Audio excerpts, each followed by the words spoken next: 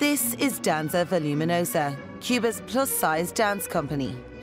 The group is celebrating its 20th anniversary with a gala at the National Theatre of Cuba.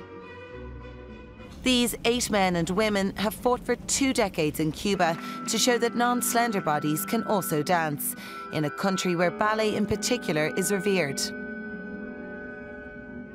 The company first appeared on the scene in 1996 to try and change people's minds about overweight performers on stage.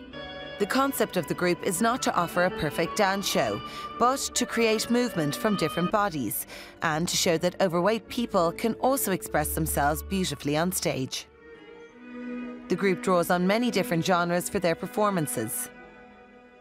One thing is for sure, they make a real song and dance about the talents of those who may not look like traditional ballerinas.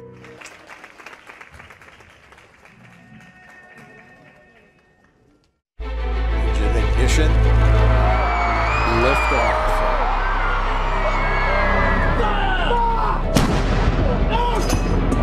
If you don't represent women in politics,